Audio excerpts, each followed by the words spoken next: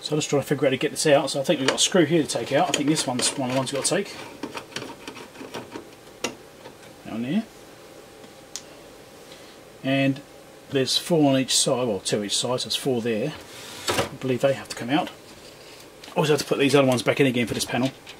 Once I'm sure I don't need to take that off. I don't think I do, so I'll probably put those screws back in again actually.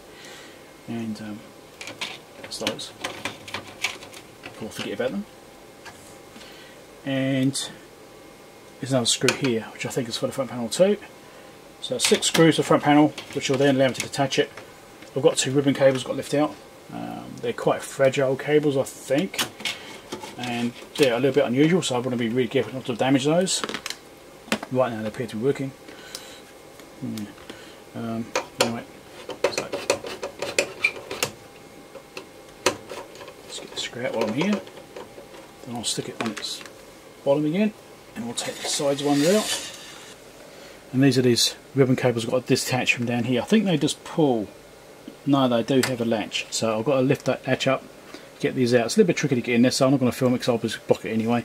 So I'll get those out, and then I'll take these screws out, take the other 2 screws out, and I should be able to get the front panel off then, I think. We'll find out. Alright, so the screws out, see if it actually moves. Oh, yes, excellent, those terminals are staying in place. That's what I was hoping for. There we go, exactly what I was hoping. Now I've got to take the circuit board out so I can get to those switches and get them clean. Excellent. So alright, let's get this thing out.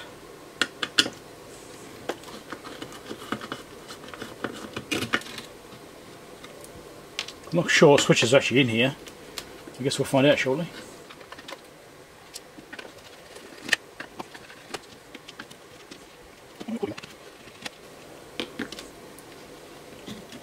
Okay, it wants to lift out now.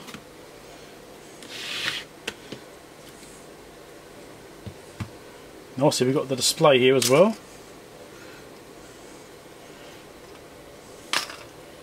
And these switches are definitely interesting.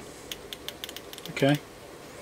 Well, I'm hoping I can spray some stuff in there to clean those.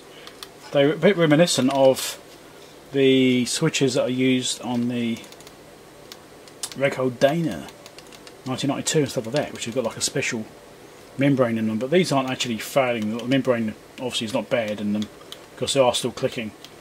I'm pretty sure it is need cleaning. It does look like if we need to we can actually pull them apart. There's like a latch mechanism there, so you might even be able to open them up if we need to. I'd rather not do that. I'd rather just spray some stuff and hope for the best. It looks like there might be standard switches with these keycaps potentially glued on them. I'm not sure if they're glued or not. I might just try one of these minor ones. Let me have a look. The button which I'm not likely to use very often. Front rear. Here we go. We'll check that one out. Front rear button. Yeah, I think I'll just leave the button cap as it is. I just wonder if I can actually replace the whole switch as well, if I need to. With the standard switches, I mean it's got this standard footprint here like this. Anyway, it's just got 1994 on it, so almost 30 years old. I'm also be very careful about the VFD and not messing that up. Even though it's not working properly, it's still functioning. It's just not very bright. Let's get some cleaner into these switches somehow. One of these plastics being a bit older, likely to be a little bit fragile, so we'll be careful about that. Anyway, I'll get that off and then I'll figure out what I'm going to do with switches. So I pulled apart this front rear switch, which is the one I thought would be a good sacrificial switch if something goes wrong. And it's got nice gold contacts inside there. Button cap came off quite nice. You just lever the side very gently to try and unhook it. Then I unhooked one side, then just moved it over and it just fell off. Inside here we've got a gold disc, we've got a rubber membrane on top, and a gold disc which is one of these flexible ones. So they're all clicking quite nicely, so I'm not worried about that part. So it's obviously just a little bit of tarnishing in there. So these are gold contacts, which means I need to use probably the deoxit gold in there. And I don't want to pull them all apart because, you know, obviously pulling it apart is a risk of you could snap one of the buttons. But it looks like you can get in there easy enough. Actually pull them apart and give them a proper clean up with a swab and stuff like that. That's probably what it really needs, to be honest. Deoxit does a job, but it's sometimes you need a bit of a abrasion with a bit of cotton swab or something instead. No, I don't know. I suppose I could risk it, I suppose. So I decided to go the route of putting the buttons apart and clean them with a bit of abrasion with a cotton swab and plenty of deoxit. And it seems to be working fine so far. I mean, it's all gold plated, so, well, gold, yeah, probably all gold plated. So, yeah, it's a case of just clean these up as well as I can with a bit of abrasion like that. I'll put that back in. Nice, one more button done. That's button number 3. Got a few to go yet. Just a few. Come on, pick up. I'm going to leave the deoxit in there. I'm not going to clean it off. It will evaporate by itself anyway. So that's those 3 done. This one here next. I'll just show you how to do it. So the ones on the edge I can get to with the tweezers, but because they're on the board in the centre here, a bit hard. So I've actually got this dental pick. I've got a few things like this, handy little tools. So this dental pick's got a nice angle on it, so I can actually get underneath the edge of the switch. Try and do it from this side and show you. So I can hook it underneath, and then just wiggle it along and try and get it where I want it to be to unhook it. Right. That's the back side off. Now let's do the front one. There we go. That's off.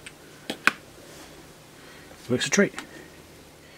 Right, let's do the last switch. The reason I'm going to record this one is because it's always the last one that goes wrong.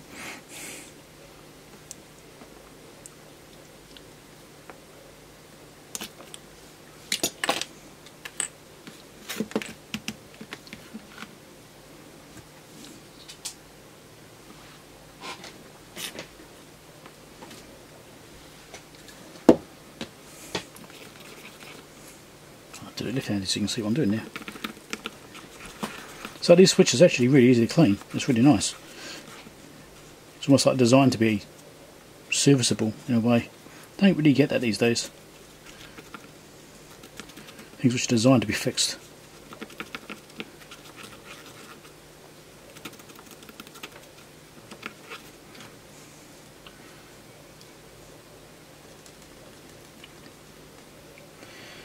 I mean, if I was really worried about any kind of oxidisation on these things, I'd actually use slightly more abrasive techniques. So I'd actually use like a fiberglass brush and just run it a couple of strokes across it, you know, just to take any oxidisation off. But the deoxit gold actually does quite a good job in itself. So a little bit of gentle rubbing with cotton swab and the deoxit should actually do the job. So I'm pretty happy with that. Last one, put it back in.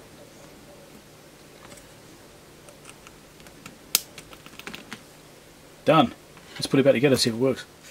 Alright, let's try this again. Power it up. We still have a display, that's always a good thing. Right. I probably need to redo that internal calibration because of that battery being replaced now. But let's try some buttons out for a start. Let's pop this up so I can see what I'm doing a bit better.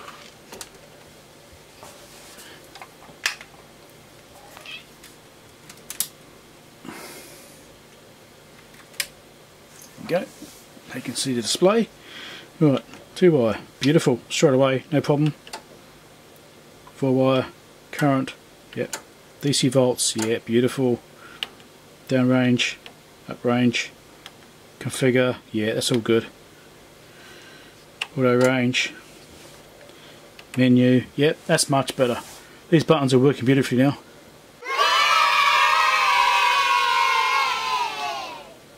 Yep. That's all looking good. Excellent. Internal temp. 0 degrees C. Does that mean there's a bad sensor? Where is the sensor? Could be anywhere. I don't know, I might have to look into this. This probably isn't normal, but the buttons are now working nicely. So that's that problem solved. So I've got a new battery in, buttons are now working properly, the relay clicking thing's gone. Maybe that's all of it. Let's put it back together properly. So let's just do this up to 200 millivolts, see if it clicks. I think it will. Yep, okay, so let's do the internal calibration. And then this time it should actually store it because it's got a new battery in there. I hope so. Right, internal calibration's finished. Let's plug the meter back in again. I've unplugged it just in case it mattered. Let's exit that.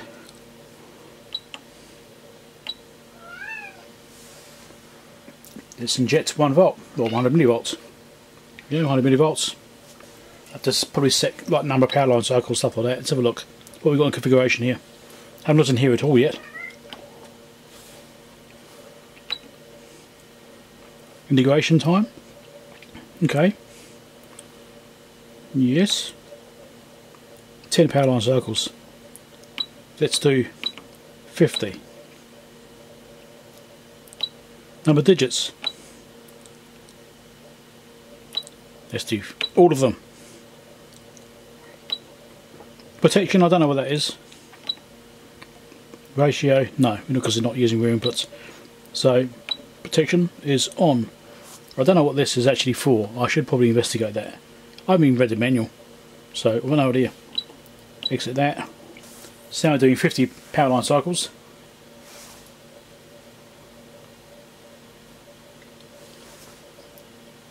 It's looking somewhat better. Don't forget, it's all warming up still as well. I mean, this should be warmed up by now. It's been on for a little while. This will take, I think it's like 2 hours is the recommended time for this thing. So 100 millivolts. It's doing alright.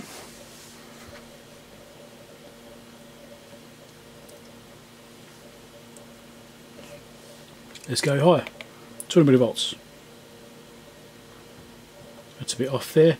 Now these use artifact calibration, which means it uses a 10 volt reference and a 10 kiloohm reference to do the calibration. And I think it might be out a little bit. So 1 volt is definitely out slightly there. I think it should be like 1 more 0 there basically. But we are doing 8.5 digits. Okay, let's do 2 volts. Yep, okay, it's got 10 volts.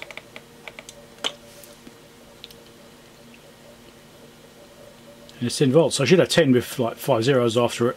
And we've only got 3 zeros after it. So this may need a new external calibration. I mean, who knows what's happened to it. Because, you know, although it's a sealed case saying, oh, if you open it, it messes the calibration up. Well, you can mess the calibration up just by using front panel controls. Maybe the calibration's out.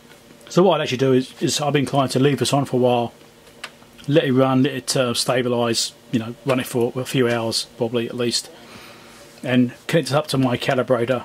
Although this is already really good. The calibrator's got some more digits on it than this has got, and also more capability. This is really accurate in itself. I've actually got these calibration details for that, so I actually know exactly what that puts out, which is how I know this has got some more zeros here. Should be there. Yeah, so I'll put this on the calibrator and set it up and look at it on that as well once it's had a chance to warm up, but it looks like it's basically working now.